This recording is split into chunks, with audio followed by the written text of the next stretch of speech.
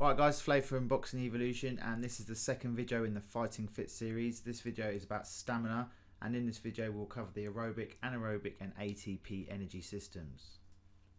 First of all, a bit about stamina. Stamina can be defined as the capability of sustaining prolonged stressful effort. Stamina in boxing. Stamina is what allows the boxer to keep fighting. If he has bad stamina, he will soon run out of energy. If a boxer has no energy, he will not be able to move. It does not matter how good a boxer someone is if he cannot move. Stamina actually comprises of all three of the different energy systems. First of all, aerobic energy. Aerobic means with oxygen. During aerobic work, the body is working at a level that uses oxygen. The oxygen is used to break down glucose from carbohydrates and fats into ATP, which is then used as energy. ATP actually stands for adenosine triphosphate.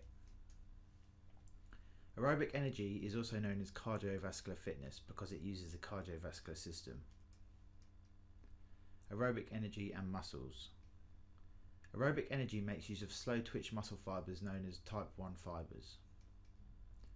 The slow twitch fibers are more efficient at using oxygen to generate more fuel for continuous extended muscle contractions over a long period of time. They fire more slowly than fast twitch fibers and can go for a long time before they fatigue.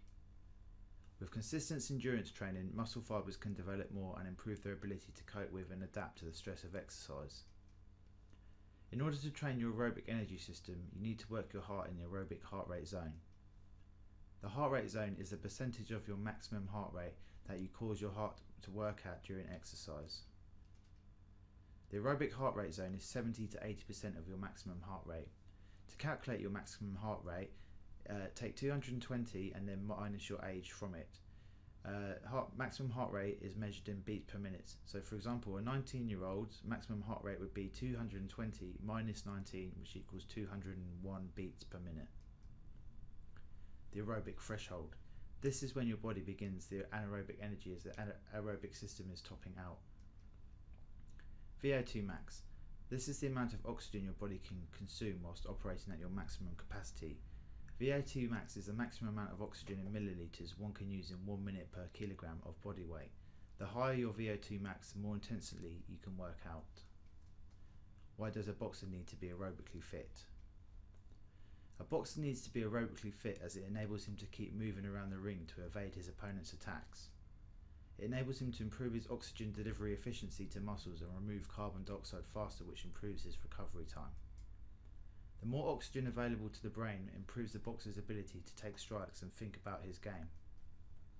Concentration and coordination decrease severely through lack of oxygen, and knockouts occur more easily because the brain cannot recover from blows as effectively. Training your aerobic system. Any activity where the body has to work at a continuous steady pace for a long period of time will improve aerobic fitness. Such activities should be whole body activities, for example running, swimming, cycling or skipping. For effective improvement, aerobic training should be done 3 times a week and each session should last for between 20 and 30 minutes. A boxer will need to train his high-end cardiovascular to the point of it being just below anaerobic fitness. Aerobic training examples for boxing. 800 meter run. The 800 meters will be run as fast as possible and repeated at least 3 times.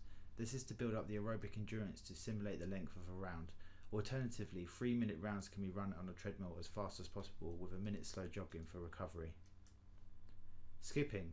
This is to build up stamina in the calves and to build up lightness on the feet. Skipping should be performed over 2 or 3 minute rounds and done as fast as possible. Anaerobic fitness. Anaerobic energy. Anaerobic means without oxygen. During anaerobic work, the body is working at maximum effort and is unable to meet the demand for a supply of oxygen. The body then begins to use stored reserves of fuel. The body breaks stored glucose down into ATP without the use of oxygen.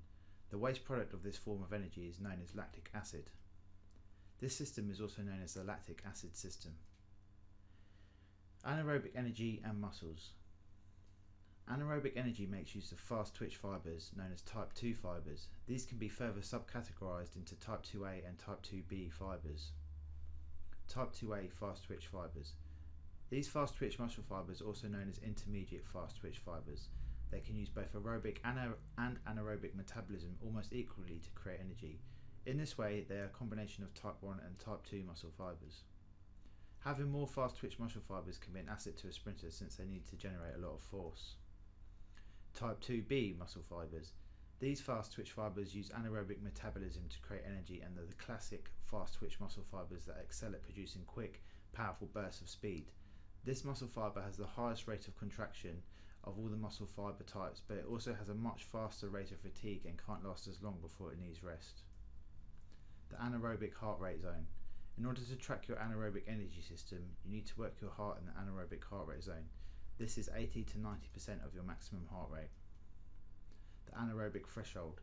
This is when lactic acid starts to accumulate in the muscles faster than it can be removed. This causes the muscles to seize up. Why does a boxer need to be anaerobically fit? The majority of boxing uses anaerobic energy. Being anaerobically fit enables the boxer to keep punching without getting worn out and to keep his speed and power. Boxing is in the ratio of 3 to 1 in terms of anaerobic energy used compared to aerobic energy. Therefore, anaerobic energy is the most important type of fitness to improve. Training your anaerobic system. You need to train the anaerobic system to do 3 things: the ability to recharge creatine phosphate, the ability to dispose of lactic acid, the ability to tolerate high levels of lactic acid. Training should be boxing specific, so therefore boxing appropriate training will be done. Sprints. These should involve short and long sprints. Short sprints. This is so the heart and muscles get used to fast-paced action, then slow action as occurs in a boxing match. It also improves recovery time. A method is to warm up for 10 minutes, then sprint for 35 metres, then jog for 35 metres repeatedly for 10 minutes. Long sprints. This is so the body can sustain fast-paced action for longer and also become faster at the same time. It will also improve the recovery rate. A method is to warm up, then sprint 100 metres, jog back and repeat over 2 minutes, and repeat 3 times after a minute's rest. Bag blasts. Tabulata routine. Punch in the bag continuously for 20 seconds with a 10-second break, repeated over 2 to 3 minutes. Punch combos. 6, 8 and 10 hit combos with footwork in between. Pad work. Combination punching. ATP PCR energy. This energy system uses creatine phosphate, also known as phosphocreatine, which is broken down releasing phosphate and energy, which is then used to rebuild ATP from ADP. The ATP PCR energy system can operate with or without oxygen, but because it doesn't need oxygen, it is said to be an anaerobic energy system.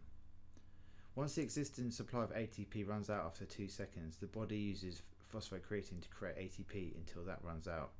This system is the only system used during the first 5 seconds of exercise. Regardless of the intensity, it only lasts for a maximum of 15 seconds. ATP threshold, muscles use and heart rate. This system makes use of fast twitch muscle fibres. The heart rate zone for this is 95% plus. This is when the stores of PCR run out, causing muscular failure. Why does a boxer need good ATP system? Having a good ATP system allows the boxer to recover quickly from intense bursts of activity. Training your ATP system. To develop this energy system, sessions involving repeats of up to 10 to 15 seconds of maximum intensity activity are required, with approximately 2 minutes rest between repeats to allow the system to replenish. There is a scientific formula for rest periods called the work to rest ratio. For the ATP PC system, the rest ratio is 1 to 10/12. This means that for every second of work, you need to allow 10 to 12 seconds for recovery. Examples of training techniques. Lifting the heaviest weight you possibly can for 1 to 2 repetitions, rest for 30 to 60 seconds and repeat 10 times. Sprinting as fast as you can for 50 metres with 1 minute recovery intervals before repeating. Repeat 10 times. End of video. That brings us to the end of the section on stamina. I hope you've enjoyed watching and have learnt something from it. The next video is about the factors affecting strength and how to develop it. See you next time.